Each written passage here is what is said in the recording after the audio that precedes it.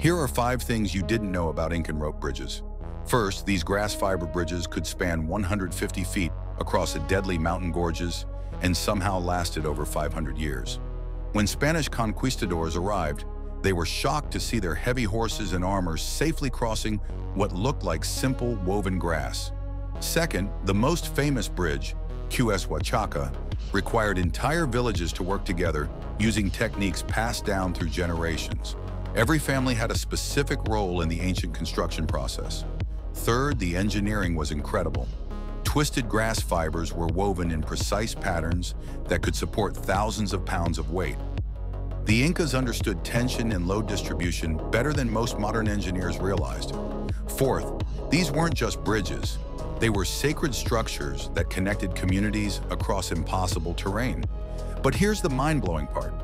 One of these bridges still exists today in Peru. Every June, local villagers gather to rebuild the Huachaca Bridge using the exact same methods their ancestors used 500 years ago. The ancient ritual continues unchanged.